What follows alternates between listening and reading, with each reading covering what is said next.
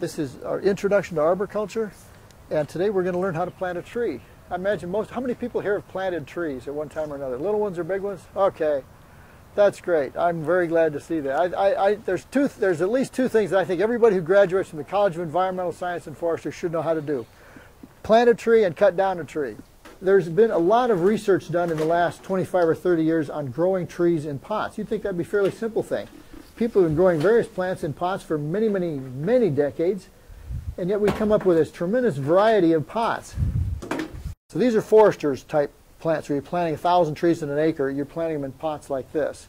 If you're arborists and you're planting trees in people's yards, you tend to grow them in larger pots. You grow them to larger diameters, and you don't plant 1,000 of them per acre. This is a flower pot. It's got drainage holes in the bottom. That's better than some pots. You ever find a pot that doesn't have drainage holes? Just don't even bother. What's wrong with these pots for growing trees? Smooth surface. What's going to happen when you put roots in those? When you put something in that pot, what's it going to do? You have circling roots.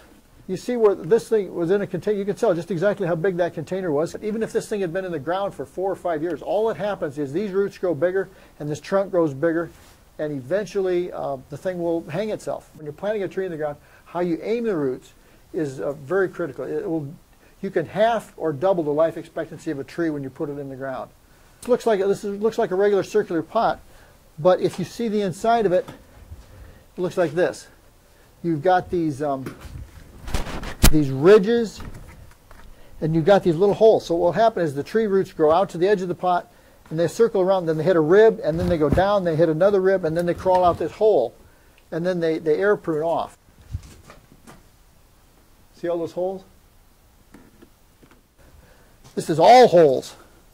You've got all these little, so each one of these, you've got mineral deposits from the fertilizer in the soil and from the hard water. But let's take this one apart. Now look at the ridges in that. That was going to get those roots. They were not going to spiral. That pot is determined to point those roots away, and it's done a beautiful job. All the roots are nice and loose. All the roots are aimed away from the trunk. This is great. This is a perfect example. How long has this thing been in the ground, in the pot? 2 years. 2 years. Okay, look at this pot. Look at this pot. What do you see in that pot? Not enough holes. Not enough holes, no ridges on the sides. And what'd you get? Look at these roots. Look at those circling roots. So what you do in this case is you cut into the root ball.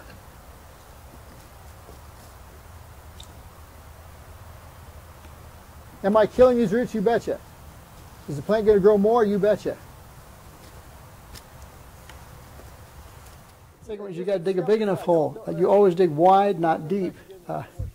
It's much more important that you have at least twice the diameter of the root ball that you're putting in the ground. You should have a hole at least twice, and sometimes in heavy clay soils you want at least 3 times that diameter. You feel ridiculous when you dig this. You get a wide hole about the size of a bathtub. You put in this relatively small tree, but it really makes a big difference. That tells you how deep you want it. We're just about there. Good Lord. You've got to have the roots so they're right at the surface when you're finally finished and the ground is settling and the tree is in its final position. The topmost root should be right at or even just slightly above the surface of the soil. Even such little things as whether you have the very slick sides on the hole. You scratch up the sides when you plant the tree. I've seen trees planted with huge augers. It slicks up the sides of the hole, and those roots will grow out to that point, and then they won't penetrate into the original soil. You slant the sides of a hole, you have what's called a rain gauge effect, where you've got the outside of the hole, it collects water, so it puddles down in the bottom. You can drown your tree. You can either double or half the life of a tree on the day you plant it. So if you do everything right, most trees will grow for the best part of a century. Even fairly, quote, short-lived trees will grow for 50 or 60 years. If you loosen the soil up, if you've got the right soil mix, if you've got all the roots pruned off that are going to eventually would otherwise circle the tree, that tree may last for decades longer.